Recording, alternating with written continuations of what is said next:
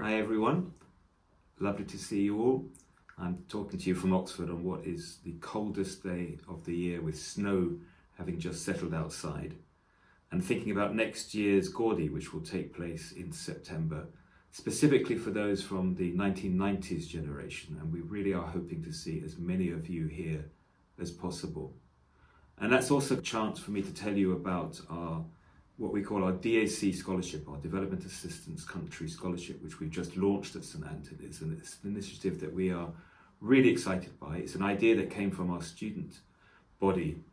and the principle is that there are a number of students we know every year who come from development assistance countries, who did their first degree in those countries, and who somehow, through pure merit, have managed to get a place in Oxford, but sadly can't take those places up simply because they haven't got the funds to come here.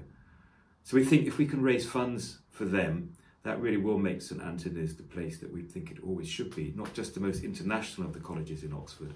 but also one where whether you come here or not is really not a question of funding, but purely a question of merit. So we'll be looking forward to talking to you